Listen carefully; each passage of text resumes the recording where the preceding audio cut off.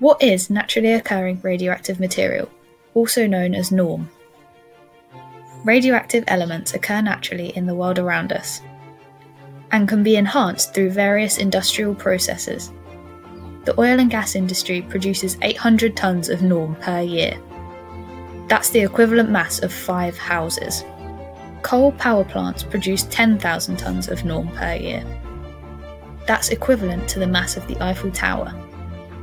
The titanium dioxide pigment production industry is the largest producer of NORM at a huge 200,000 tonnes per year.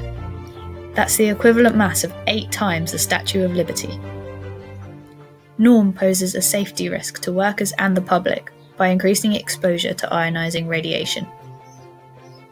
While the health risk of natural radiation is usually low, radioactivity is enhanced through industrial processes and risk is increased through prolonged exposure.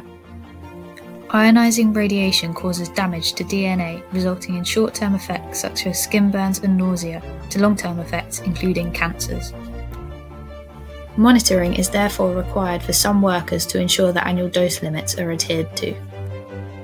Accurate measurement of NORM is important to ensure safe and effective handling, adherence to regulations for disposal or recycling, and cost efficiency throughout the process.